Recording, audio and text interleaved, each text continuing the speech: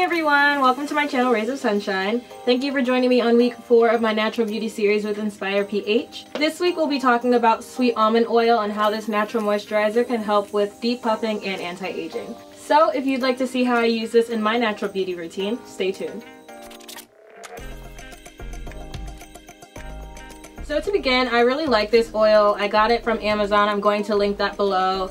It has a pretty nutty smell and it's pretty easy to apply and handle, so that's always a bonus. In terms of skin, which is what I mainly use it for, I typically put it on underneath my eyes at night. I'm going to insert some before and after images for you guys so you can see what the effects are.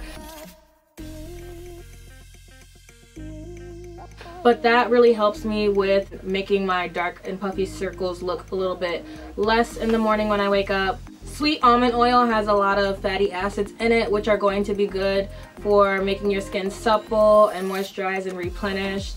If this continues to go well for me, putting the sweet almond oil underneath my eyes, I might start putting it on my face at night as a moisturizer and something to help my face have more glow and be more soft and supple. If your skin is dry or combination, you can mix it with sugar instead of salt. It's going to naturally exfoliate your skin while also moisturizing it.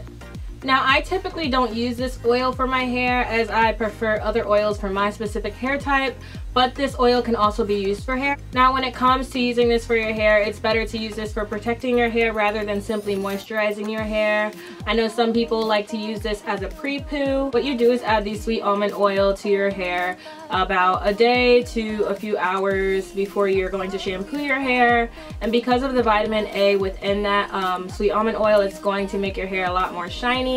And also, if you're into massaging your hair like I mentioned in my last week's series, this is going to help increase your circulation. So this is good if you're into pre-pooing or your hair is just very dull and brittle. There's also vitamin B1 and B6 in this, which is going to promote hair growth. So if you are one of those people that likes to prepare and pre-poo your hair for a long time in advance, that's definitely going to help. But yes, like I said, I typically use this for my face and typically at night. If I'm doing the sugar scrub for dry combo skin, I'm going to be doing that at night as well.